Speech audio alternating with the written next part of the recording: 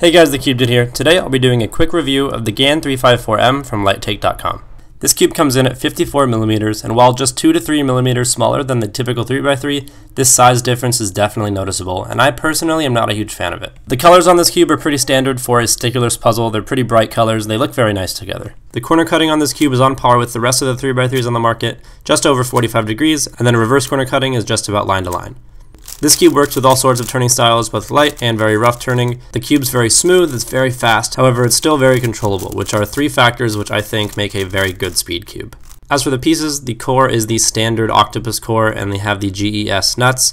They come with green, and separately they come with a little tool. They come with blue, yellow, and purple nuts that you can swap in and out of the cube. As for the edge, they decided to stick with the hexagonal design, and on the corners they've actually added it onto the corner stock. And I think this is one of the reasons why this cube is so smooth.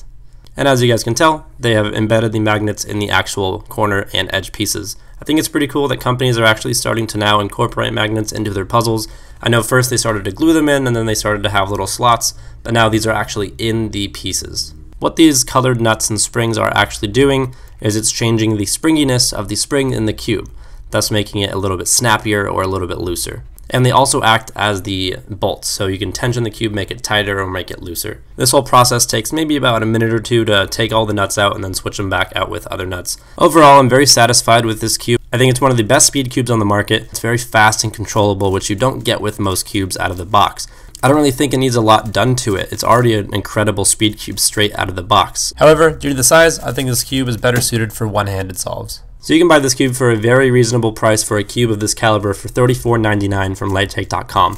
I also want to thank them for sending this out to me to review for you guys. I'll have a link to their store down below, so be sure to check them out and buy it from LighTake. So that's been a quick review of the GAN 354M. Once again, I want to thank LighTake, and I want to know what you guys think of these quick reviews in under 2 minutes. If you guys enjoyed this review, go ahead and hit the subscribe button, and then hit the notification bell next to it to be notified of all my future videos.